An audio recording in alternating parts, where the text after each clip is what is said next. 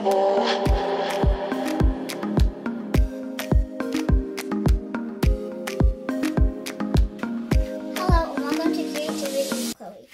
we're going to be making bacon mac and cheese. So the ingredients we're going to have for today are macaroni, and for the seasonings we have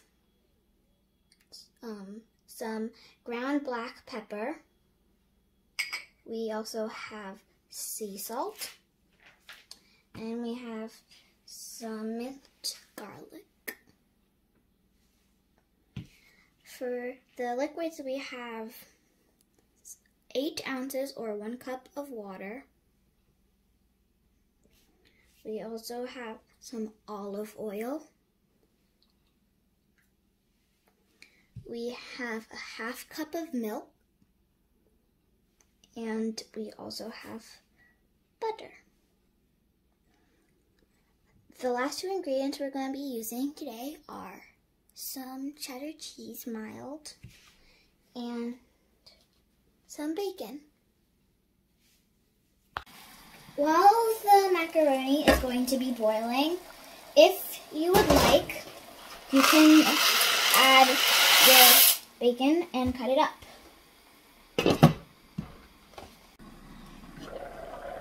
Be sure to boil your water, and while it is boiling, you can add your macaroni and be sure to stir.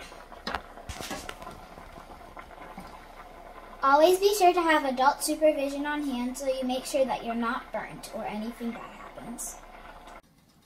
After allowing your macaroni to cook for at least 7 to 8 minutes, your macaroni should be ready and it will be time to strain.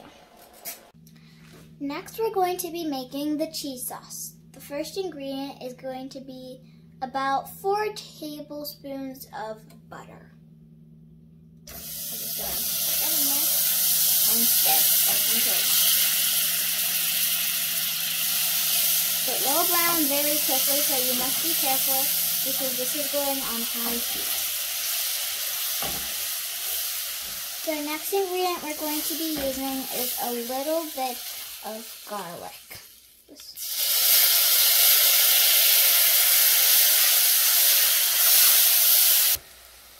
Make sure an adult is present because this is very high heat and it's very easy for you to get burnt. The next ingredient we're going to be using now is milk. This is a 1/2 cup of milk. Stir immediately or else this milk will burn.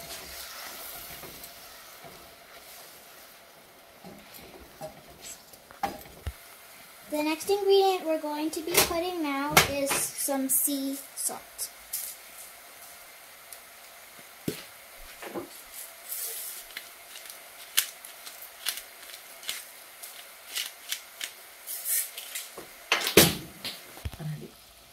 At this point, you should put your volume on low and add only a pinch of pepper inside. Now you can stir.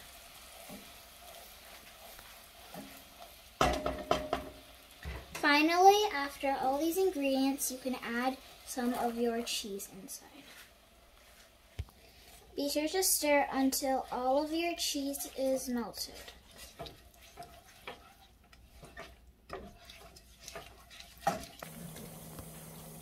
Now, using a spoon, you can add a little of your mac and cheese at a time and stir after adding at least 2 spoons.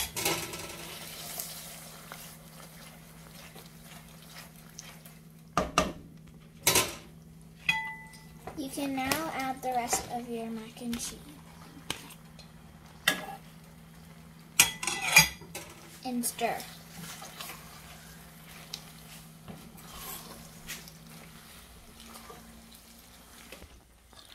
Remember to keep the volume on low because you don't want your sauce to be too dry.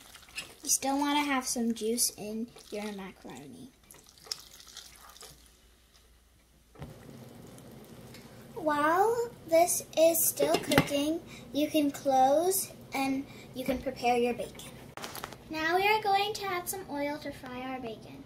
You don't need to add too much because the bacon already has some of its own oil.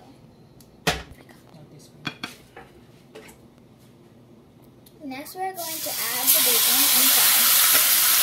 Make sure you have adult supervision because this is really hot. It can fly everywhere. This is what your recipe will look like at the end, from the box to the plate.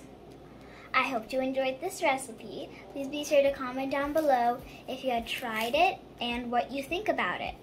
Please be sure to like, subscribe, hit the notification bell, and share with your friends. I'll see you soon in the next video. Bye.